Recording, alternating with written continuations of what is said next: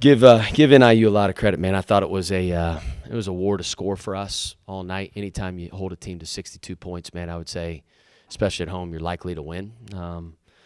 They guarded us well, and they were physical. And I thought they really, rushed us around the rim. Their size, their athleticism. They were physical on the ball on drives. Created a lot of turnovers. I think we had 14 turnovers, which should be one of our higher turnover games that we've had. And then they killed us on the glass, right? They out-rebounded us. They had 15 offensive rebounds for 19 points. Our first shot defense I thought was pretty elite. I thought we did a good job overall on Coit. Coit had 21, but he took 19 shots. It's a lot of shots. Zarique Nutter had 22 points on 22 shots, which is very inefficient as well. Just got to be better on that second shot defense, and then we got to be able to score the ball. Got off to a great start, hitting several threes, and I thought we had some good looks there at the end of the first half, and you live with it. But, again, basketball sometimes doesn't work out your way, man, but I did love the effort of our guys tonight.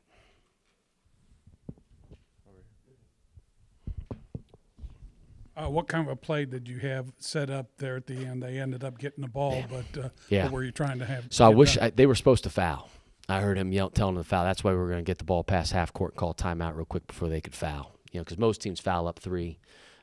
Anytime between 3 and 11 seconds, the numbers would show that you should foul, right? They didn't, and I wish I would have just just shoot that thing. But you could hear their coaches were saying to foul them. So we called timeout. Supposed to get the ball to the other side, the sideline out of bounds play that we have. Got deflected. Weish's pass got deflected on the ball. Guy did a good job. I think the Harvin kid got a piece of it, and then it went short. Obviously, it's supposed to be for a 3 on the weak side. So you beat first place Akron here. You win at Kent State. Just when it looks like you're gathering ahead of steam, you're not. And it's been that way all year. How frustrating is it for you and the team that you just can't establish any form of consistency? Yeah, listen, we got a young team, man. The MAC is muddy. Every team's the same. I mean, these dudes were picked top, I think, 3rd in the league preseason. I mean, they're talented. I told our guys not to look at the record. They beat DePaul. They beat App State, who's first in the Sun Belt. They've beaten some good teams now. I mean, they're talented. They got a first-team all-league guy in David Coit. They got probably a second-team all-league guy in Zarique Nutter. Amos is a monster. I mean, like they got 3 dudes. So I just told our guys, listen, our effort was good. I thought our effort was good. We got to block out better. We got to embrace that physicality piece. And then if we take care of the ball a little bit better, even if we have an off shooting night, listen, we probably win. But, again, you look at them at the end of the day, they had 61 field goal attempts. We had 54. We lose a what? A 3-point game? And there it is right there, right? It's the team that gets the most field goal attempts is likely going to win. And, again, we got our butts kicked on the glass tonight.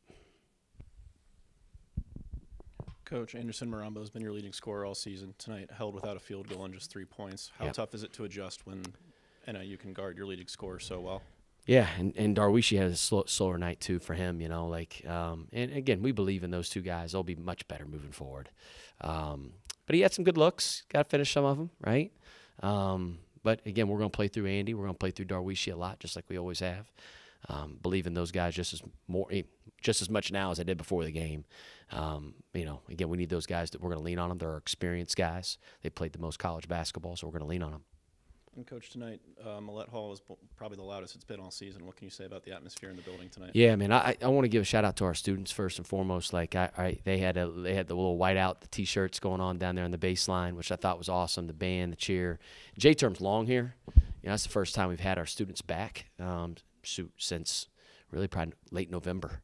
It's the last time I think we had a home game with students. So it was nice, man. It was very much appreciated. We need to continue that moving forward as well. Now, we got to get the results that we want as well, so we understand that. But, again, they'll come if we continue to have that energy in the building. Mentioned earlier on, you said it felt like a war for you guys to score. What do you think NIU did defensively that made it so hard for your bigs to get down the paint? Just physical. I thought they were really physical. And, again, officials let it be physical both ways, which I got no problem. You got to adjust to it. And, but we got to finish better around the rim. We can't get bumped off our line so easily on drives. I probably got to teach man-to-man defense a little bit different. Than this league, man, they just let guys just chuck them on drives, man. but we gotta hold that line better. We gotta adjust a little bit. And I thought they were just physical and athletic, really athletic. Man, they're one of the more athletic teams in our league and one of the bigger teams. And with Bryce picking up 4 fouls and his usage was obviously limited, what did that change for you guys defensively in the second half?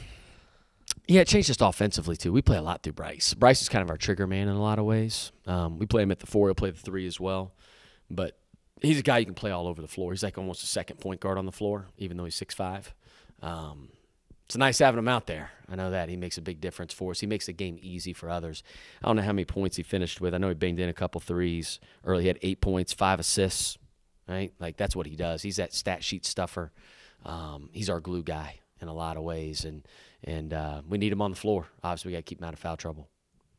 Just to look ahead a little bit, you got Georgia State coming up on Saturday, and we'll talk, I'm sure, a little more about that later on. But you've got some personal familiarity with the coaching staff and stuff there. Is there just anything you can say about that with what you've got? Obviously, I don't know. I haven't seen Georgia State play this year. But obviously, Jonas Hayes is a very good friend of mine. We worked together at Xavier for, 4 years. Danny Peters, we worked together for 1 year there at Xavier. Great dude.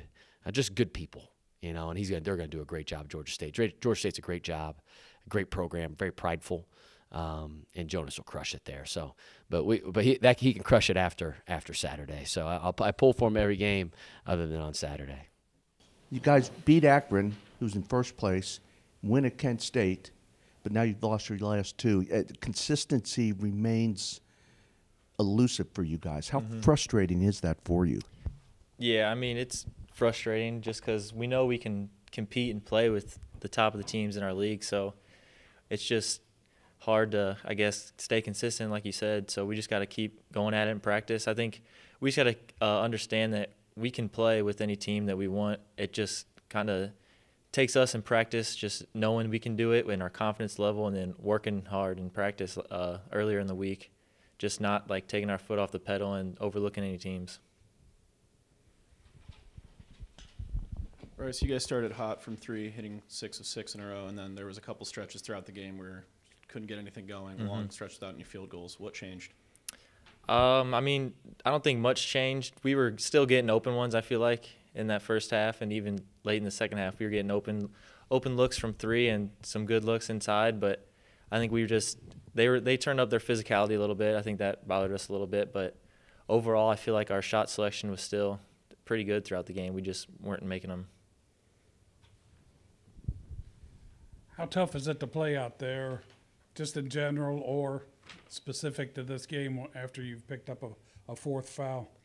Yeah, I mean, I just keep trying to play as hard as I can, so I don't really worry about – I mean, if I foul out, then we got other guys that can step up. I know we got a lot of players that can play the same position I do, so if I foul out, I'm just going to go in there and max out, I guess, with all my effort and stuff. If it happens to be a foul, it happens to be a foul. But I guess they just had to step up at the end, and so – it looked like as the season has been going on, the rebound situation was getting a little bit better, but today they had a pretty decided advantage. I think it was about 12 on the boards. Was there anything they were doing, or were they just slashing to the boards and finding the crease? Yeah, I mean, it was mainly on us. They weren't doing anything we haven't seen before all year. I mean, we just got to know we got to hit our guys, me included. I know I let up a couple offensive rebounds, which I normally don't do. We just got to find our man whenever the shot goes up and check them and make sure they don't get into the paint, and so we can just team rebound. Nutter and Coit tonight combined for 43. How tough is it to guard those two, and how tough is it to go against those guys when they're hot? Yeah, they're really good. Coit's really good in ball screens, so we were trying to kind of get it out of his hands as much as possible. And he was still hitting some tough shots and getting to the rim a little bit. And Nutter's the same thing. He can drive it really hard at the rim and stuff like that. So I feel like we did a pretty good job overall with our defense, but just those two, we just understood that they were going to kind of drive to the rim and not pass much, so we kind of understood that.